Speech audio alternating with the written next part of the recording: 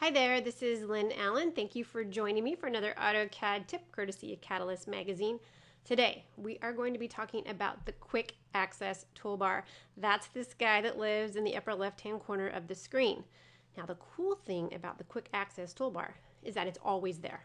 Doesn't matter what tab on the ribbon you're on, doesn't matter what you're doing, you can very quickly and easily get to the commands on the Quick Access Toolbar. And that means that you want to customize it to work the way that you work so you can work super fast.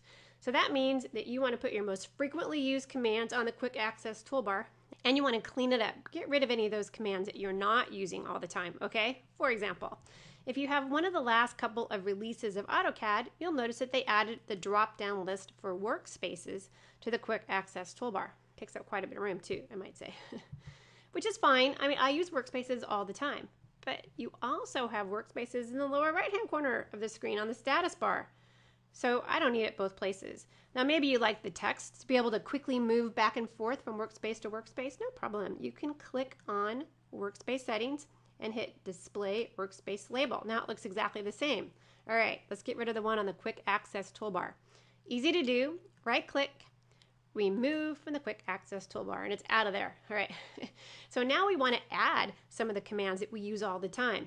For example, I do not like having to go to the Home tab on the ribbon every time I want to change my current layer. I would love to have this drop-down list on the Quick Access Toolbar. That's easy to do. Super easy. Right-click on it. You can right-click actually on any tool on the ribbon, and you'll see the option for Add to the Quick Access Toolbar, and there it is right up there. So now it's easy for me to change my current layer or turn layers off or whatever it is I want to do. Super speedy, right? That's just one example. So you can also click on this arrow at the very end of the Quick Access Toolbar, and you'll see some other basic options. Maybe you use the Sheet Set Manager all the time. You could put that up there. It's a pretty limited list though. So you probably want to select more commands. This gives you access to all the AutoCAD commands, including like specific types of objects, like not just circle, but maybe a 3-point circle, for example.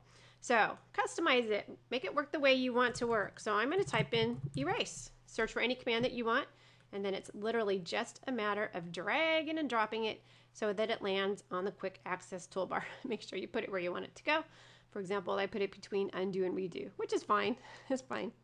So you can continue to search for commands and you can continue to drag and drop it. So that's another way that you can add commands to the Quick Access Toolbar. All right, I'm going to say an OK because we're finished with that. All right, so now as you start to add more and more commands to the Quick Access Toolbar, you might find that you run out of room. We're kind of limited, right? So you'll also see, if you click on that arrow, an option to show below the ribbon. Now you have lots and lots and lots of room to customize the Quick Access Toolbar. Plus, you don't have to burn quite so many calories by going all the way to the top of the screen to select from the Quick Access Toolbar. So that's completely up to you. You know, if you want to stay fit and trim, put it back in the upper left-hand corner. So I actually prefer it in the upper left-hand corner. I'm going to put mine back, but you're going to set it up to work the way that you like to work. All right, now in 2 more weeks, I'm going to show you how to add a drop down to the Quick Access Toolbar so you can get even more commands on there.